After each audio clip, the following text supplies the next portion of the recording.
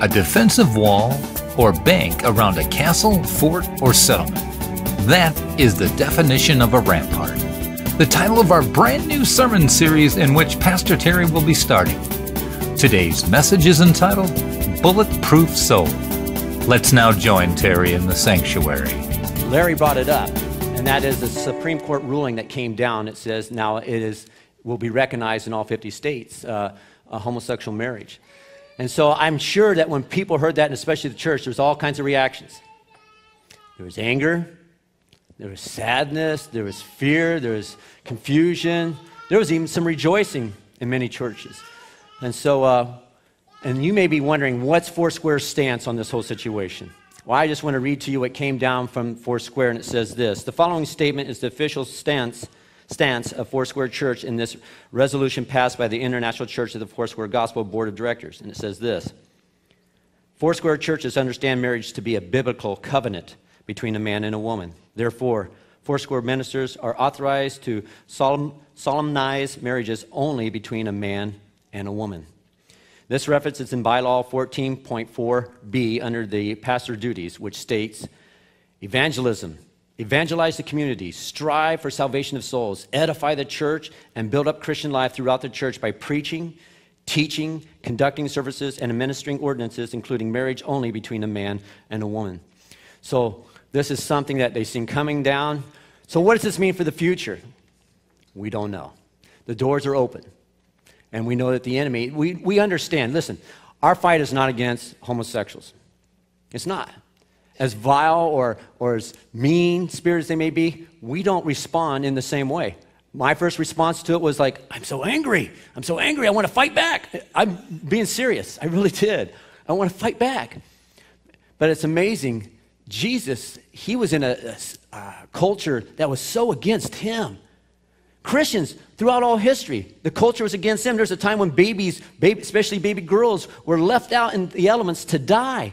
And it was the Christians who came along against all culture and all popular opinion and all the rules of the land and came along and took those babies in and raised them. It was Christians who went into the plagues. When people had the plagues, everyone left them out to die. What did Christians do? They went out there, they went against what the culture was doing. They went against those things, and they loved on these people. And it was the Christians' reactions that's constantly winning people over. Ronnie and I was talking about this morning. And one of the things he said was there was a particular group, they all tweeted, they got on social media, and they said, hey, let's all meet at this church. We're going to show them there's force with this. We're going to disrupt their service. And there was a homosexual group that did that, and so they came in full force, and the church knew about it. And the church was prepared for them, and they loved on them. And when these people came in, everyone in the church loved on him and was gracious to him and kind to him and showed him what Jesus Christ was really like. They was expecting a fight. They really were. But what they got was the Holy Spirit. And they finally realized, we can't do anything here. These people are just way too nice. And so it did not work. It backfired. You know, we have to be prepared. Things are going to change. Who knows? We do know that it's the floodgates open, and we know that there's a spiritual leading of all this. It's not, they're confused. They're so confused. They're lost. They're broken, as you and I once were until Jesus came into our lives.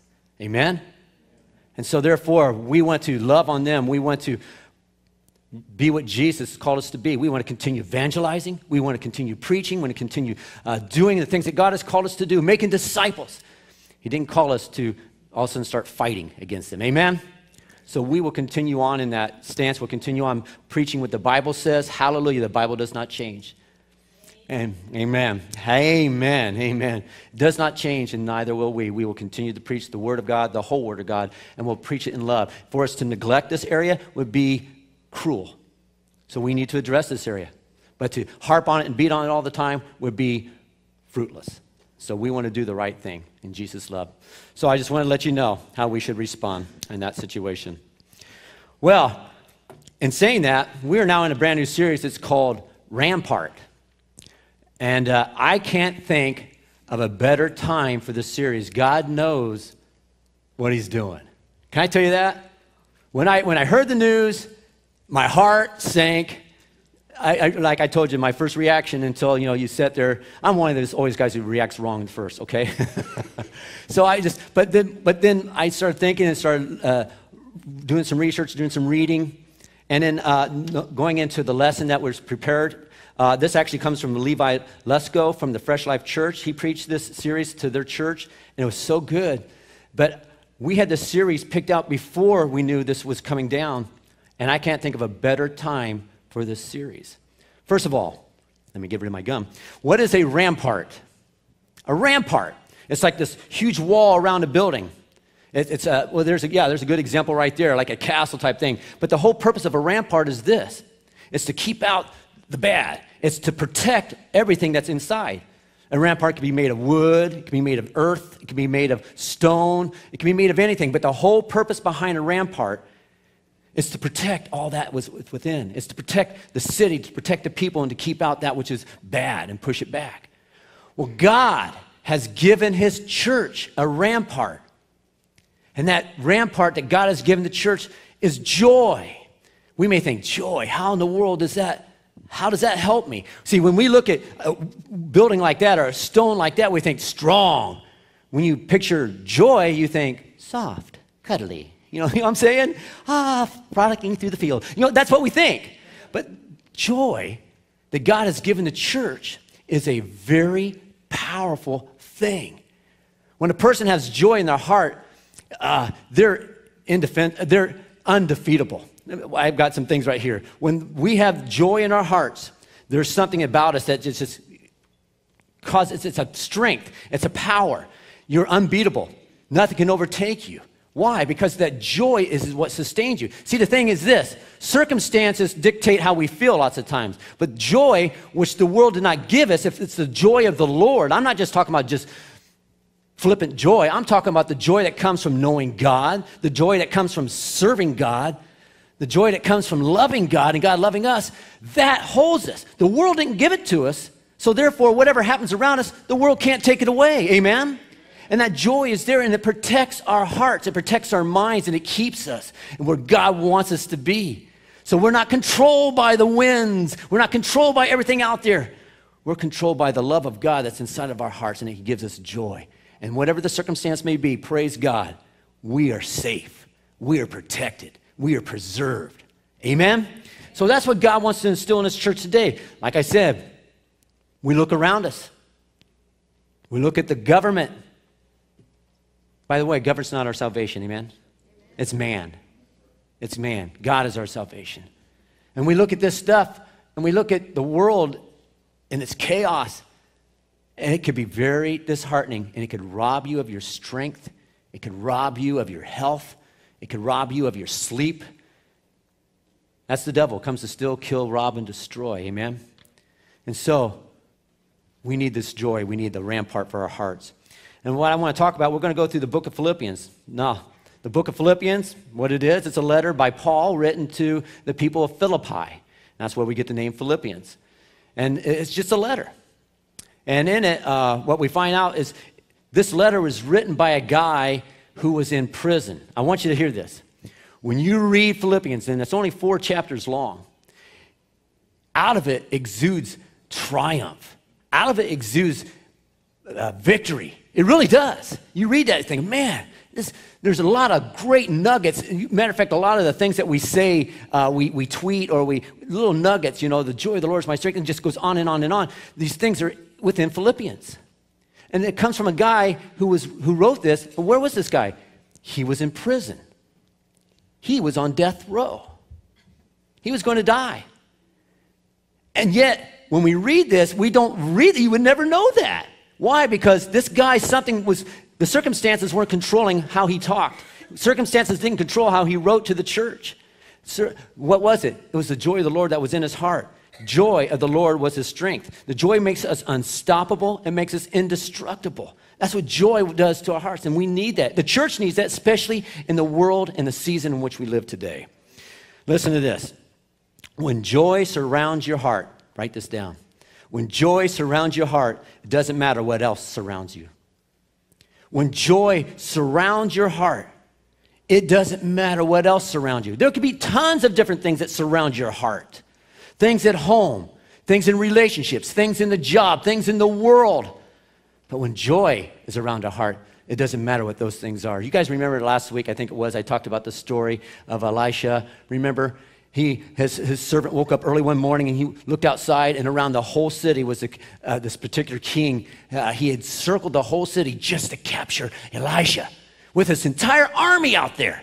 And hit this guy, he's getting up, he's making his orange juice, and all of a sudden he sees all this stuff, and he drops his orange juice, and he goes into Elijah. Elijah, they got us trapped. What are we going to do? Elijah remained calm.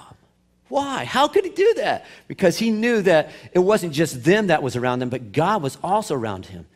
And so Elisha prayed, Lord, open the eyes of my servant that he can see. And when he opened his eyes, what did he see? He saw the mountains full of chariots of fire of God's people right there, God's army. So it didn't matter about this little king's army. God's army was there.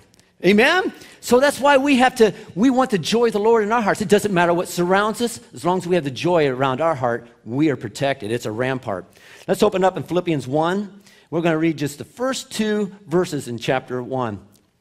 But I just want to kind of describe it along the way. First of all, it says this. Paul and Timothy, that's who this letter is from. See, back then, they didn't wait to the very end to say who the letter was from. They did it right at the very beginning because it was written in scrolls. So you had to unroll it all the way to get to the very end to see if it was junk mail or not. But this one, he lets you know right up front, hey, this is from Paul and this is from Timothy, and we just want to let you know. So they see this, it's Paul and Timothy. Remember, he's in jail, and Timothy is probably writing this for him. He's in chains. It says, bondservants of Jesus Christ. Bondservants. Another word for that is slave.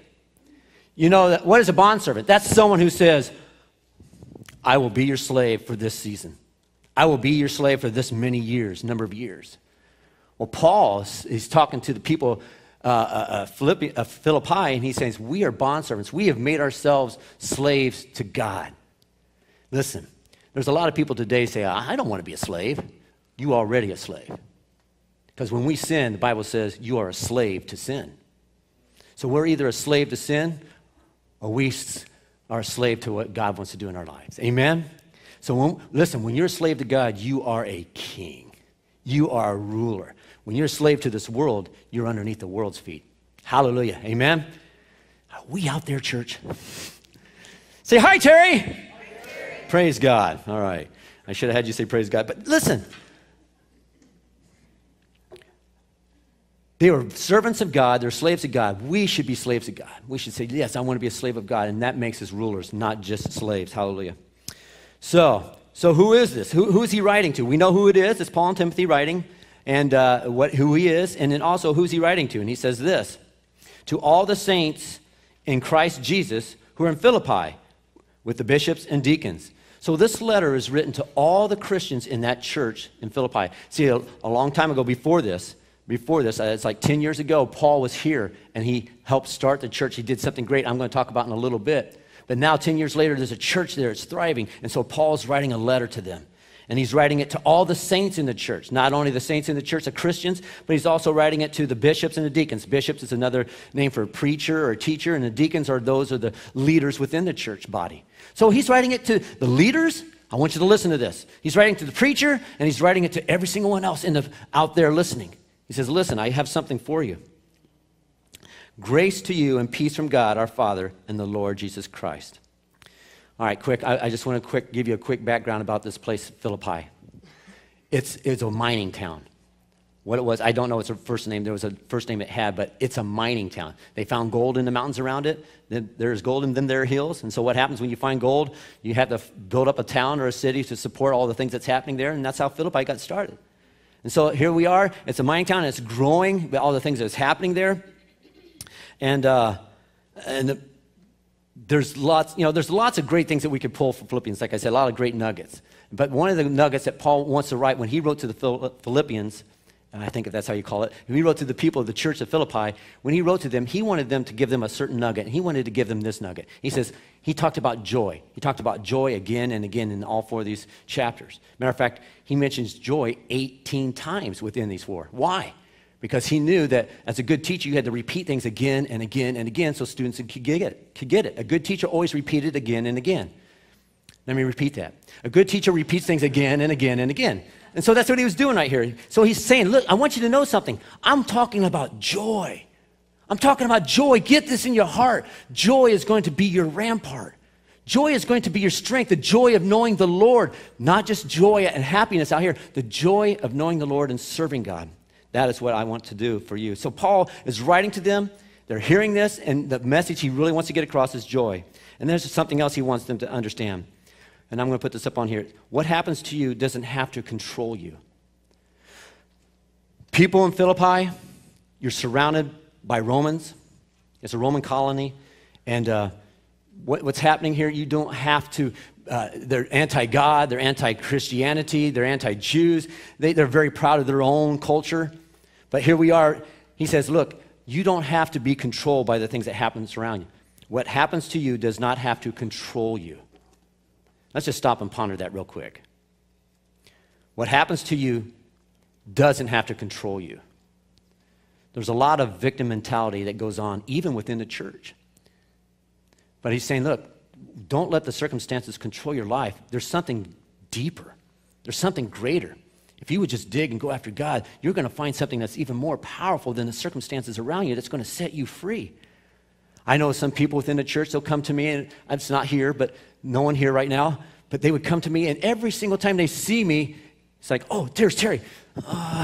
This is happening to me. This is happening to me. My life stinks and blah, blah, blah, blah, all over me.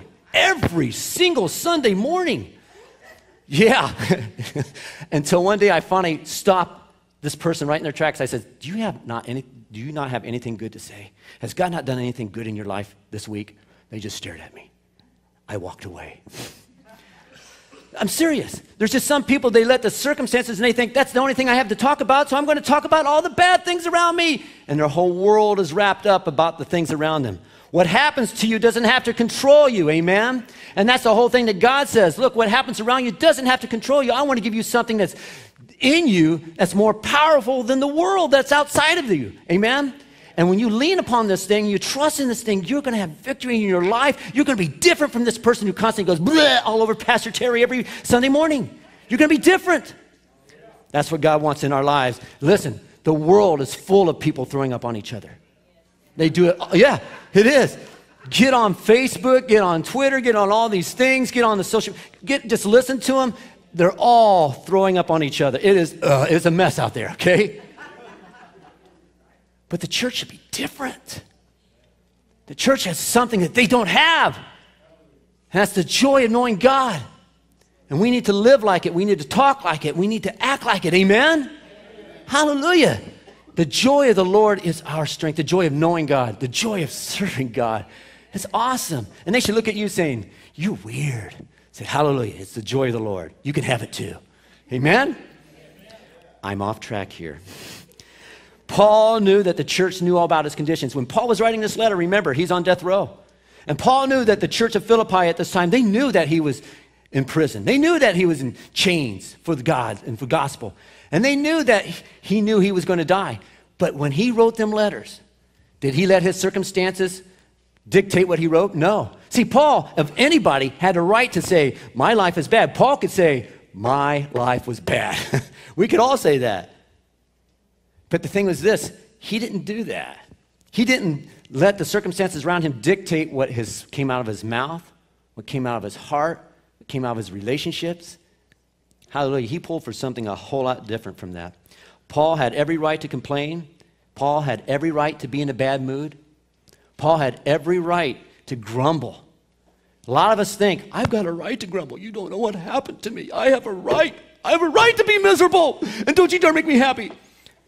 The world is like that. It may be exaggerated there, but that's exactly how they act. That's exactly how some Christians act. I have a right to be upset. I have a right to be miserable for the next 3 months. I have a right to this ulcer. It's mine because of all the bad things that happened to me. What happens to you doesn't have to control you is what Philippians is telling us. Amen? It doesn't have to. Hallelujah. Paul wanted them to know, you can take my life, you can kill me, but you can't take my joy because you didn't give it to me. Hallelujah.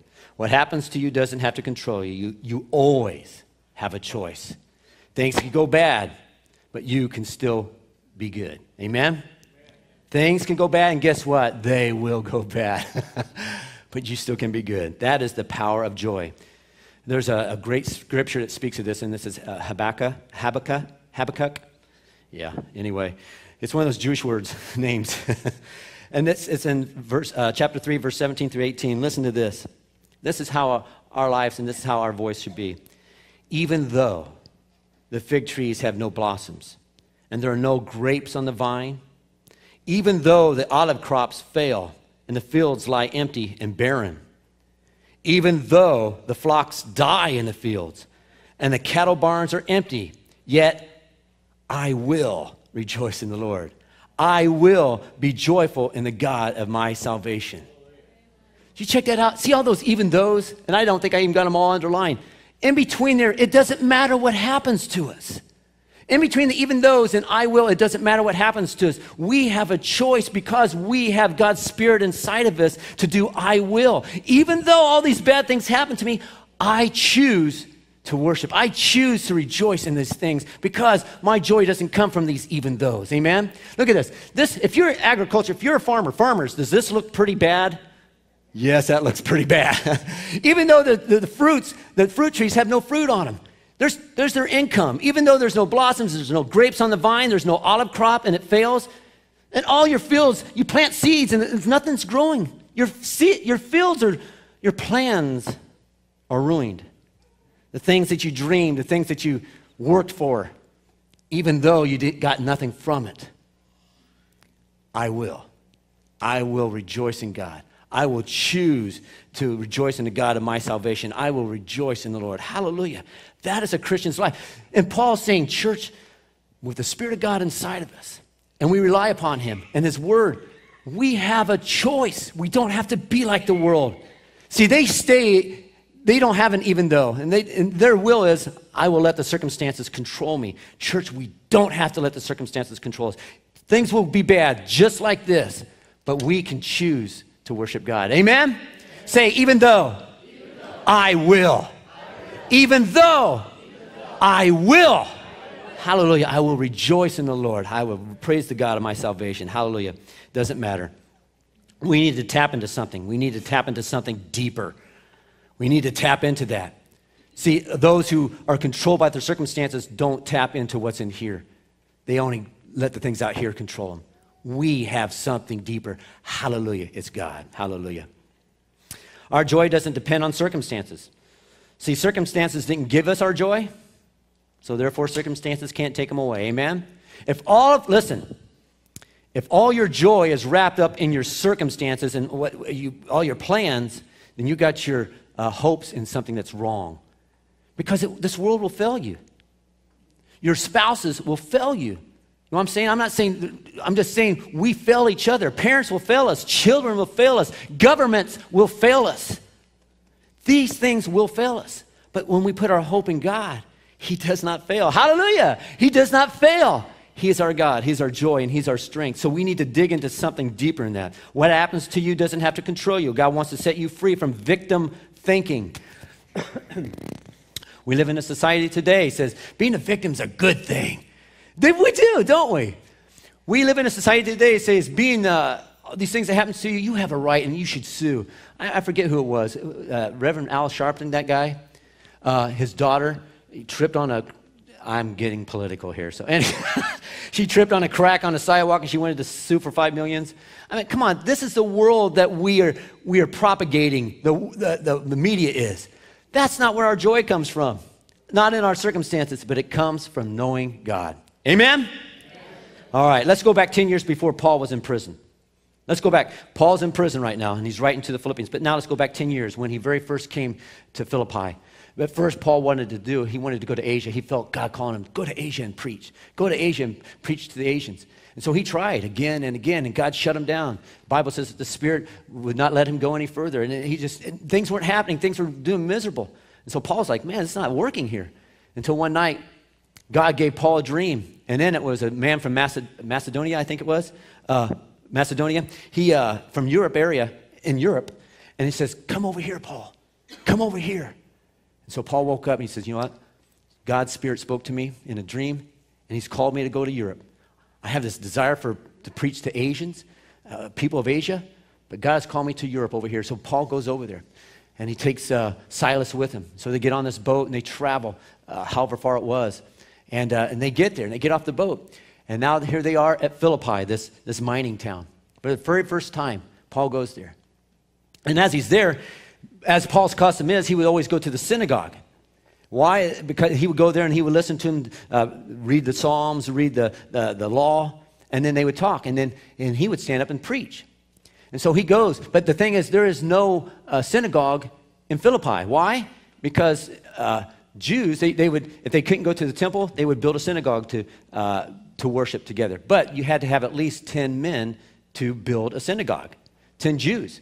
And so this tells us right now there's hardly any Jews in Philippi. So what they normally do, they usually go and worship and sing songs and read scriptures around a body of water. So Paul goes to this riverbank. Let's go ahead and read it right here in Acts 16:13. It says this, "And on the Sabbath, we went a little way outside the city to a riverbank where we thought people would be meeting for prayer. And we sat down to speak with some women who had gathered there.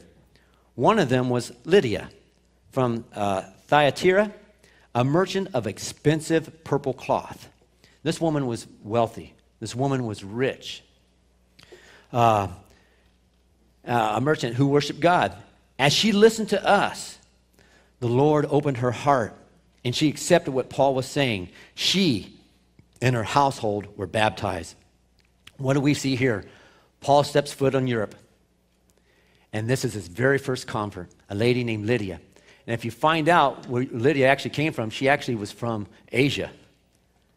And she was from Asia. And God says, you know what? I don't want you to go to Asia. I want you to go over here because I have a woman from Asia over there that I want to use to bring the gospel throughout the whole region there. So Paul, he goes there and he doesn't know anything about her, but he preaches, and her heart is changed, is challenged, and she gets excited for the things of God. And so she is saved, and she goes and gets her whole family, and they're all saved. She gets her whole household. This woman's an evangelist already. And here's Paul. It's his very first convert there. So praise God. We have a woman who's very wealthy, doing very well, has great things, has purple, you've heard of pink Cadillac. She had a purple Cadillac. This woman had it all. She was rich. But you know what? There's something inside of her that was longing for something more. And here comes Paul with the gospel of Jesus Christ. And she receives it with gladness and joy, and now her whole household is saved. Praise God. She trusts God for that. And guess what happens? The devil shows up. Hey, something great could be happening. You plan something good for God. Guess who's going to show up? The devil. He always shows up when God is doing something. When, at the beginnings of something great and something big, the devil always shows up. See, when you, in your own life, you're thinking, you know what? I'm going to start tithing. The devil's going to show up and affect your finances. When you're out there saying, you know, I'm going to read the Bible through this year, and I'm going to study, I'm going to be in prayer every day, the devil's going to cause things to happen so that you can't do it. Every single time you start to do something small to grow with God, the devil will always show up. I'm going to work at the church. I'm going to teach. I'm going to do this and that. Excuses will pop up, and that's where the devil comes. And the devil showed up at this one time. Paul was there. This is found in Acts 16 through 18. It says this. One day as we were going down to the place, oh, I'm sorry. I went to the wrong place. Did I? Oh, no, I was in the right one. One day as we were going down to the place of prayer, we met a slave girl who had a spirit, she was demon-possessed, that enabled her to tell the future. Listen, the devil can do miracles. The devil could do things that we can't do. People go, I don't like that, Pastor Terry. Well, it's a spiritual thing, and they can do some powerful things that we can't understand. But our God is greater. Amen? When we have the Spirit of God inside of us, we never need to fear the power of the devil. It is null and void in your life when you have the Spirit of God in your life. Amen?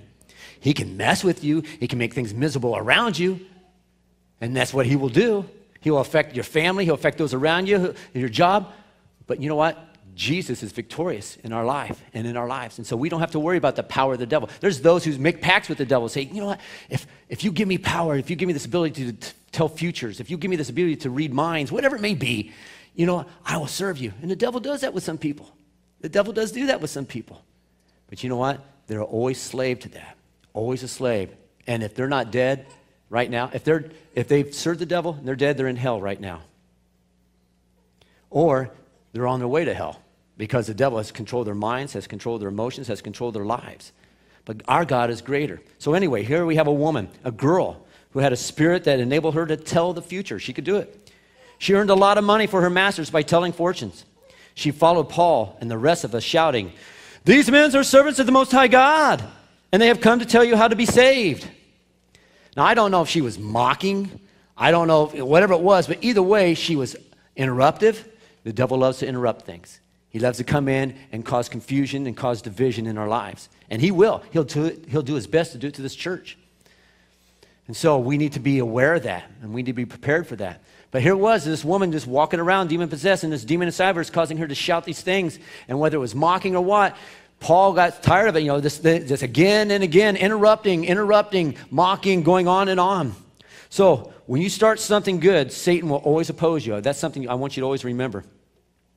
Look at Paul's reaction when the devil showed up.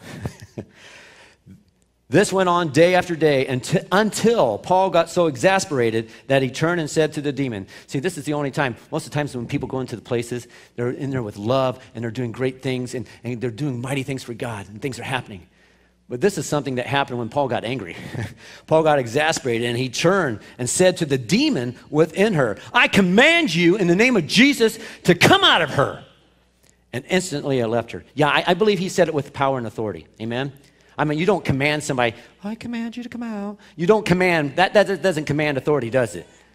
Sometimes we have to do that. I love what Smith Wigglesworth says. When you talk to the devil, you have to do it like you talk to a little dog that keeps following you. "Get out of here. Leave." You don't say, "Go home, go home, go home." You don't do that. So that's how we need to talk to the devil. That's how we need to pray sometimes. "I got to talk to the devil." No, you tell him. You tell him to get out. Amen? Because of the Spirit of God. So anyway, he does that. He says, "In the name of Jesus Christ, come out of her." And instantly, it left her. Instantly. This woman was instantly changed. Everyone knew it. Everyone knew it. And as a result of this, what happens? All these men who are making money off of her, all these men who are abusing her, the men who are using her, they lost their money, and that made them angry. And so they came after Paul. They grabbed Paul. They grabbed Silas. They took them, and they took some rods and sticks, and they got a mob. They're always good at getting mobs in the Bible. That's just so weird. And so they got this mob going, and they took these sticks, and the Bible says they severely beat them. Severely.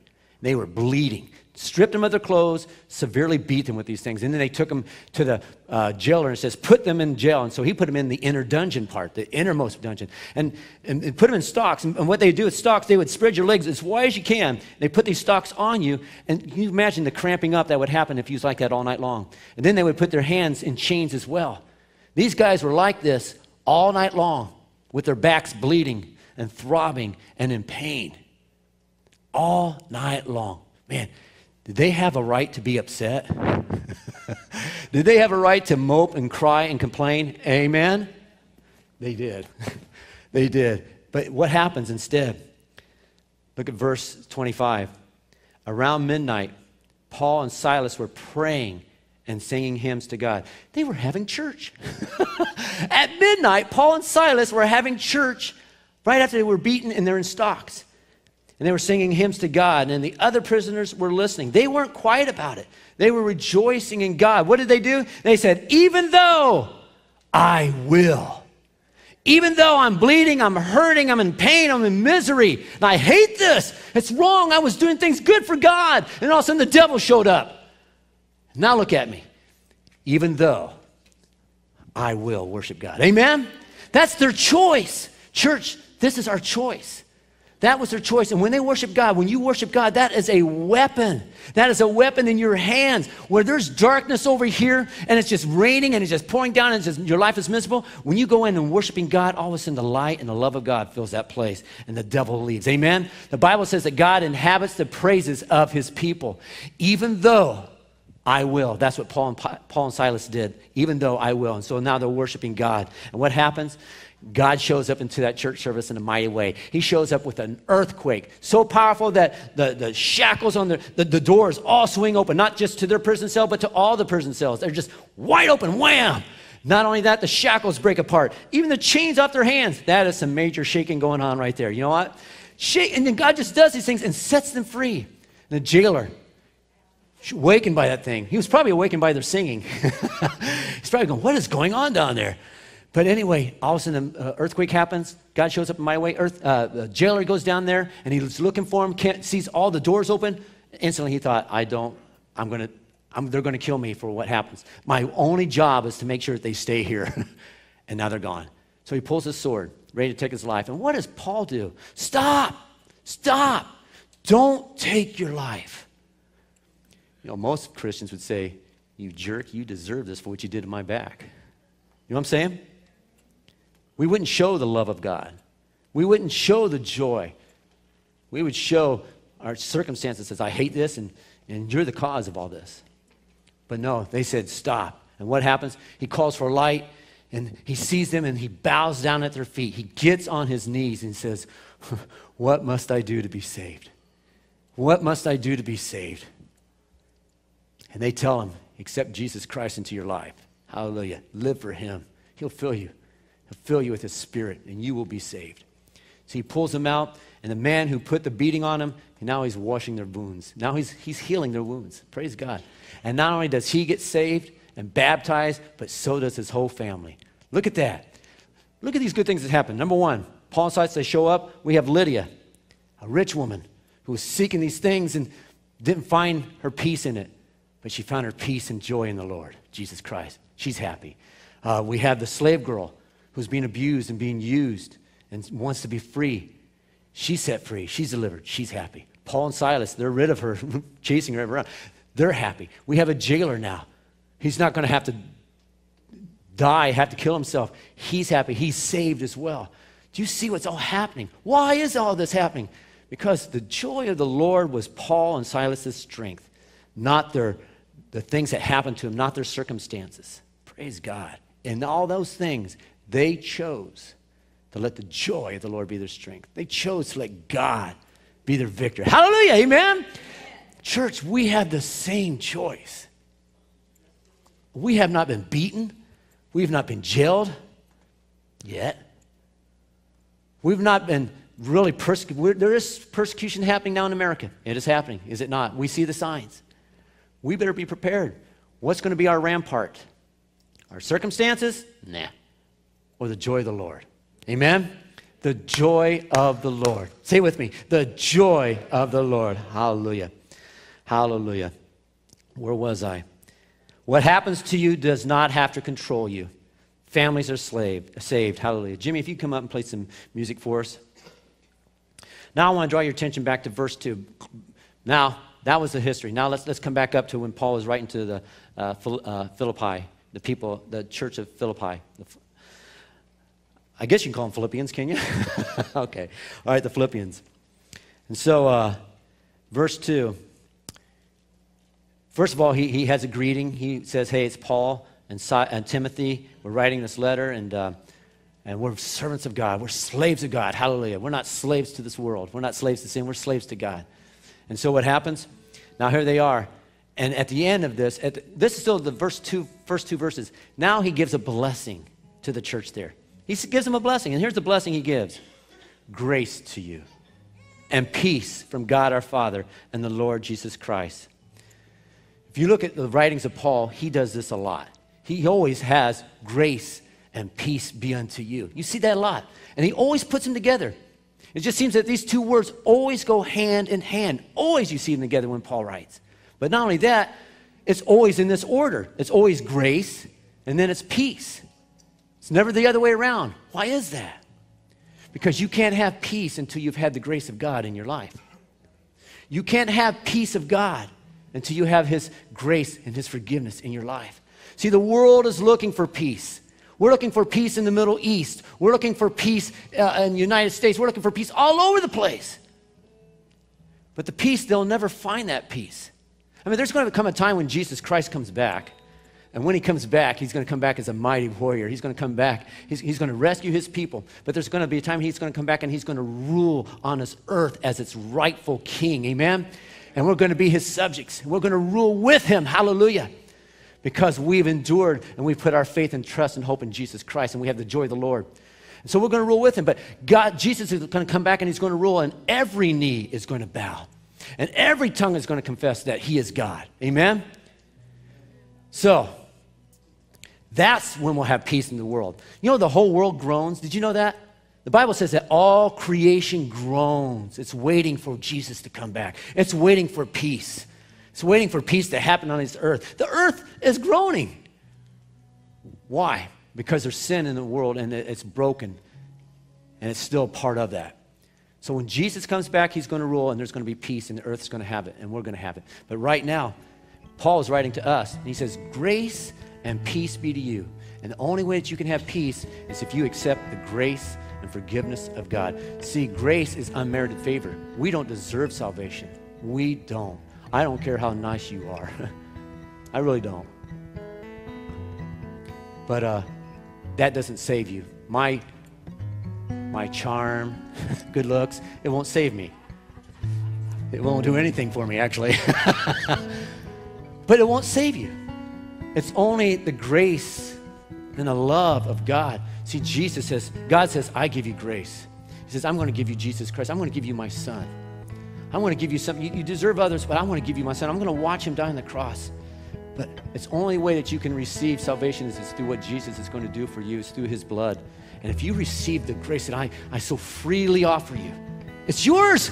Please take it. That's what he's saying to the world. Please take this grace. And when you accept the grace of God, then the peace of God will come in and guard your heart. Amen? The peace and the joy of God will come in and it will guard your heart when you accept the grace of God. So Paul is saying, grace and peace be unto you. Church, we need to know that and we need to be going about that when we tell people. Hallelujah. This peace is not just an absence of war. It's a wholeness. It's everything that God wants in our lives. On the inside, we all want peace. Lydia wanted it. The slave girl wanted it. The jailer longed for it. We long for it as well. But we're all looking. We're all looking. You can't have peace until you get the grace God wants to give you. Can I just say that again?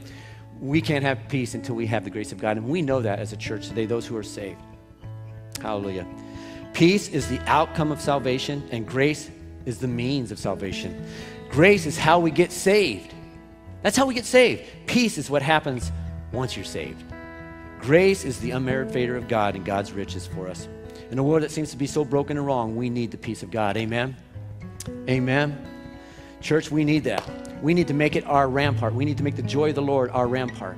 And we can only have that when we ask Jesus into our lives. Would you please bow your heads and I want you to pray.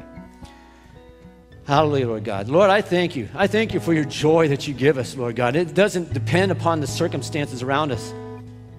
The world could be against us. The world could persecute and kill us, Lord God. It could take away everything that we have, including our clothes and our family. But God, there's something that's greater that protects our heart, and we're just so grateful, Lord God. It's not the things of this world. It's the joy of knowing you as our Lord and Savior. It's the joy of receiving your grace in our lives. It's the joy that comes because of the peace that you've given us with you. It's the joy that the world has not given and the world can't take it away. Hallelujah. The joy of the Lord is our strength. And Lord God, I pray that our lives would reflect that. Our attitudes would reflect that. Amen, church? Pray that. Pray, God, may my attitude reflect the joy that's within me. Forgive me for having the victim mentality. I am mighty through Christ Jesus. I am victorious through the blood of the Lamb. Hallelujah. I have a joy that the world did not give me, and it can't take it away. And I choose, even though I will worship my God, even though these things happen, I will love my Lord God. I will seek him, even though I will worship him and have victory in the areas of my life. Hallelujah. Even though, bring it on, world, even though I will serve God, and the joy of the Lord will be my strength. And Lord God, as your joy is our rampart, the world will see a difference in us. They will. It will be night and day, as it was with Paul and Silas. And people around us will be saved and set free. Amen? Hallelujah. God didn't just give it to us so we can flaunt it to the world. God gave it to us so we can be a pattern unto the world, and the world can see it and long for that in their lives as well. The world today, through the homosexual agenda, there are people out there who are struggling with their own self-identity. And they're demanding that we think of them as normal, as all creation that God created. And they know in their heart that it's not, but yet they fight and fight and fight. Our battle's not against them. They're looking for some people who know and have joy in their lives. And they could see that, and they long for it. And we would lovingly share it with them. Amen? We can't share it with them if there's not joy there. We can't share it with them if it's anger and retaliation and hatred. We can only share it with the joy and the love of God is in our hearts. Hallelujah. So, Lord God, bless your church today. Thank you, Lord, for the joy. Lord, we will worship you. We choose to operate in the joy of the Lord in Jesus' mighty name. Amen. Amen. If you have made a commitment to Jesus Christ after listening to this message, or if you have any questions concerning our ministry here at Faith Outreach Center, we would like to hear from you. Please contact us through our website at www.faithoutreach.cc, or you can call us at 574-223-7631. We would be happy to assist you in any way we can. On behalf of Faith Outreach Center, this is Roger Vogel saying, God bless.